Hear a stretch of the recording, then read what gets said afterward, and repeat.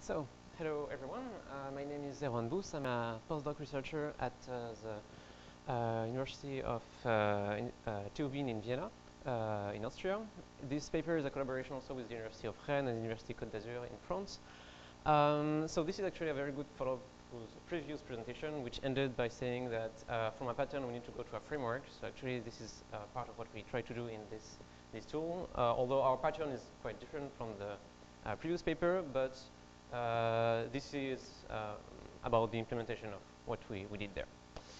So I will start with a bit of context on the observations we made. So here at SLE it's quite easy for me to say that, well, we have lots of language workbenches nowadays that work pretty well to define languages and especially domain-specific modeling languages. And in particular, what is working extremely well nowadays is the definition of syntactical services, or services for editing our models.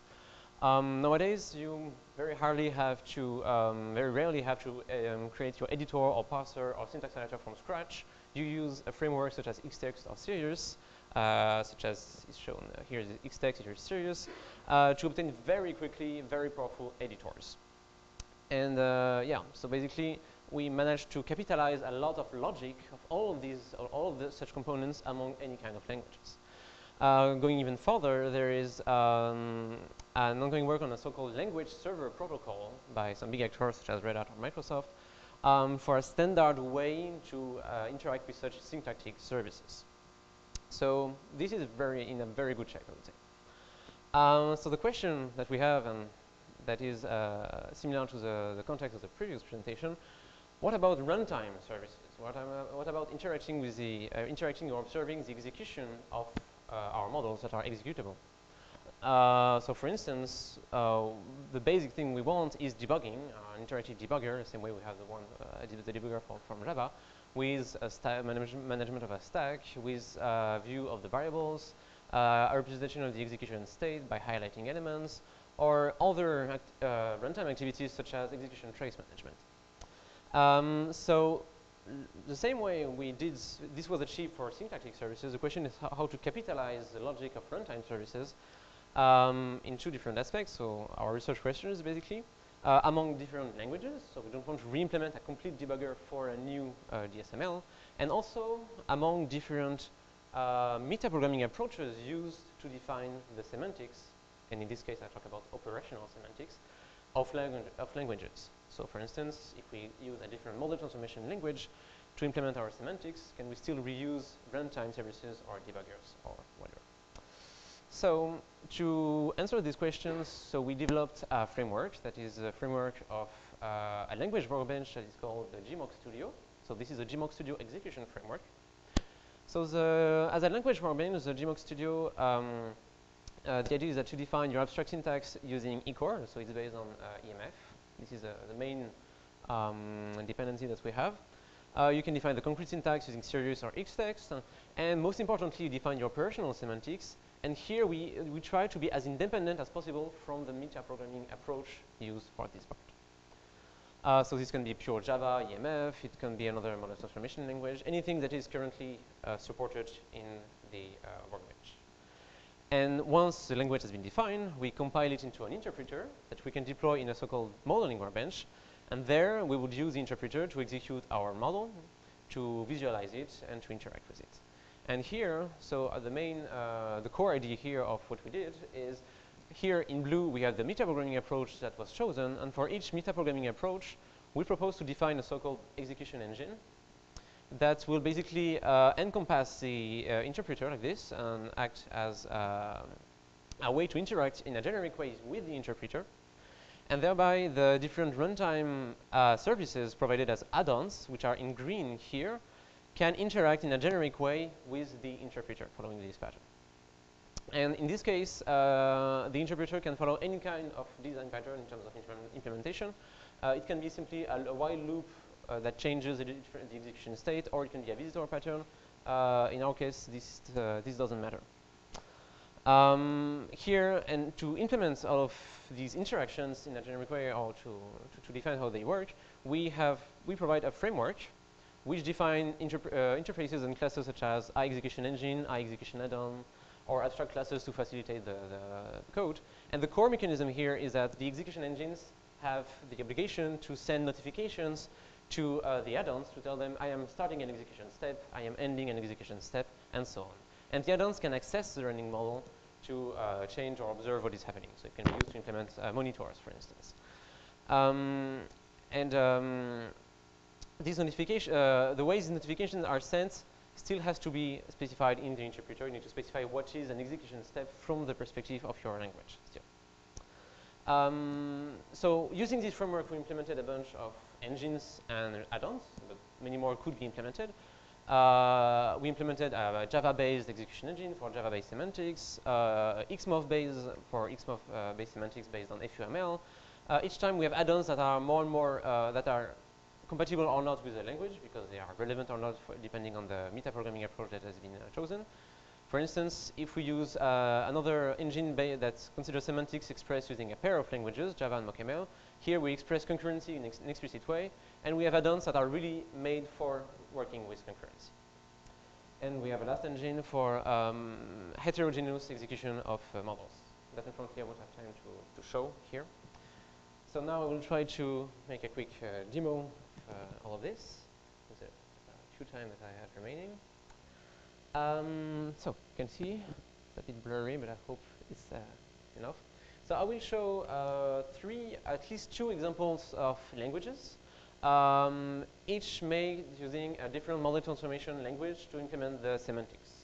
So I will start with a small language to define programs for Arduinos.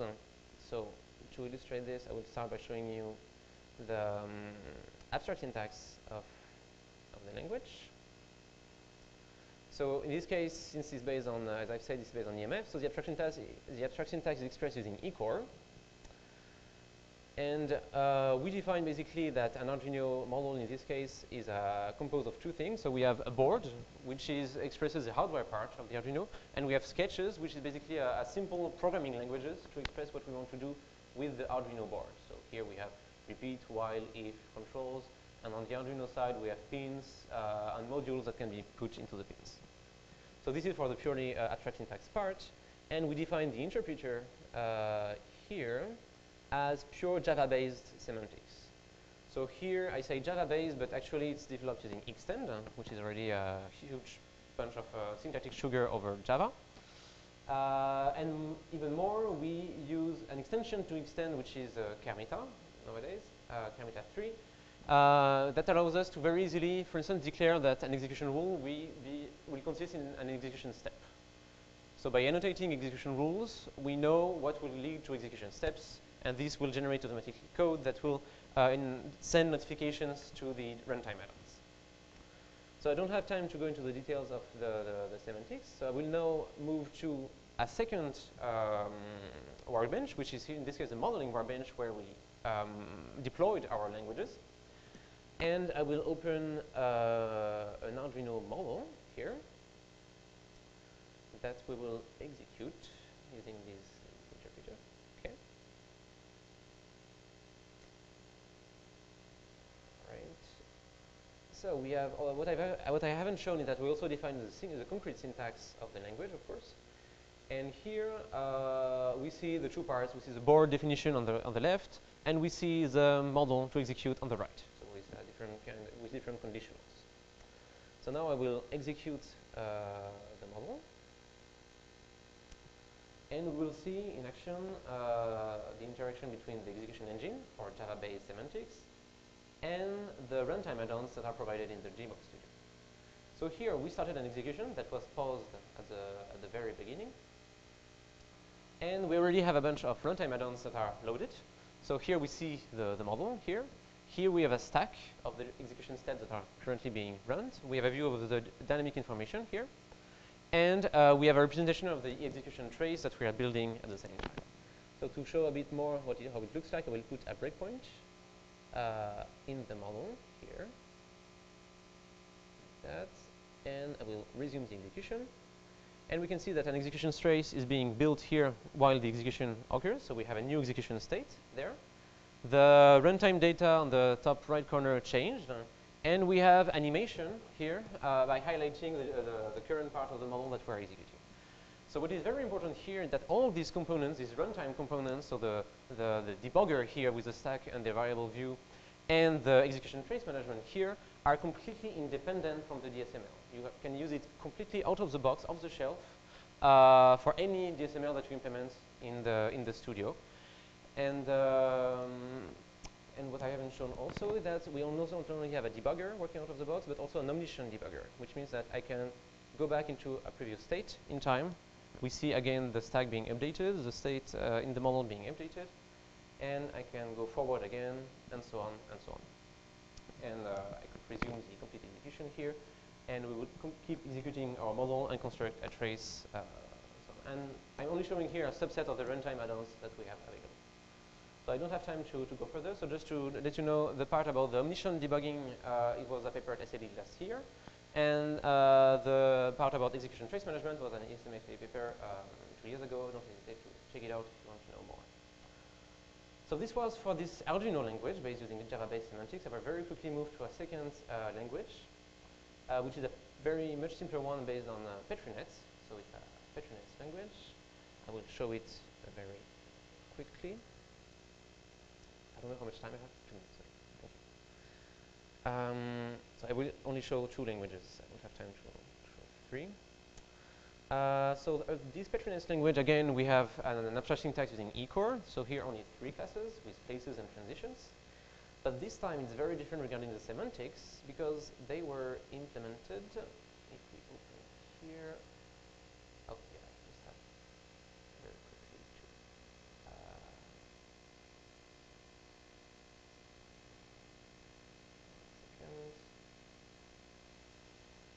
Right, so the semantics here.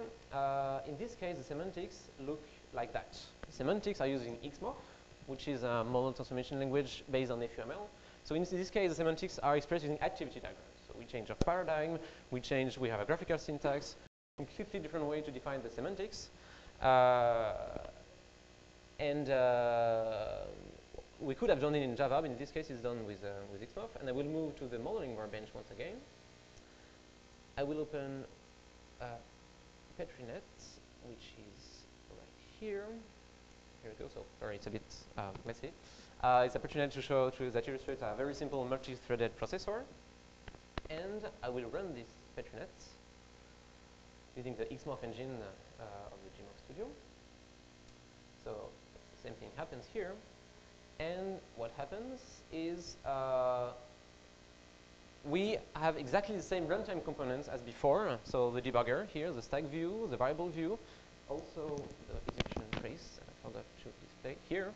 All of these components are the same code running, but for a different language that was implemented using a different language for the semantics as well. And we have the same facilities. I can do step into, step over, whatever. And the animation shows the passing of tokens among the places. And everything works exactly the same way. So I won't have time to show the third language and the third metaprogramming approach, which was concurrency based, but if you want to talk about it offline, I'm here still today and tomorrow. So to conclude, so the observation is that syntactic services are in a very good shape nowadays. We still have some work to do to have generic runtime services. Our proposal is a framework to integrate in a generic way runtime services independently from metaprogramming approaches and DSMLs. Just about the GEMOC Studio very quickly, a few words. Now it's part of the an Eclipse research consortium called GEMOC, likewise, to sustain the GEMOC Studio as a research platform to experiment on model execution, heterogeneous model execution as well. This means that contributors are very welcome. If anyone wants to implement an engine for a new metaprogramming approach, like a new model transformation language, we are very open to discussions, and don't hesitate to check it out because all the source is on GitHub. Thank you very much for your attention.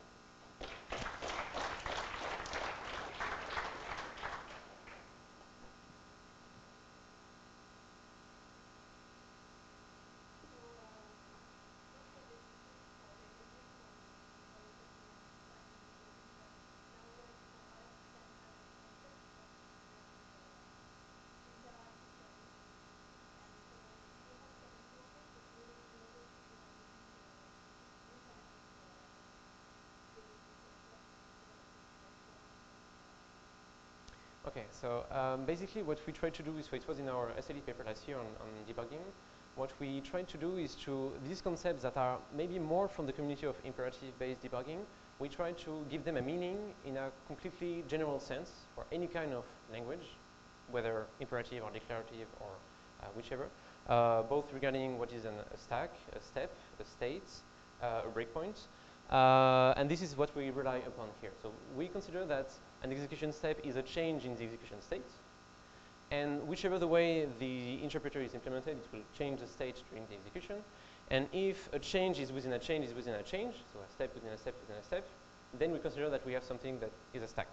So we provide a stack. And this could be the case even for an interpreter for functional languages, where I evaluate my function that I execute, in which I will evaluate one part, one subset of the code inside my function, and so on.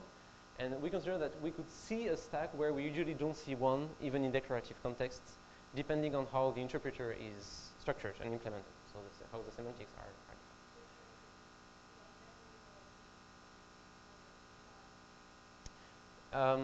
In terms of generic,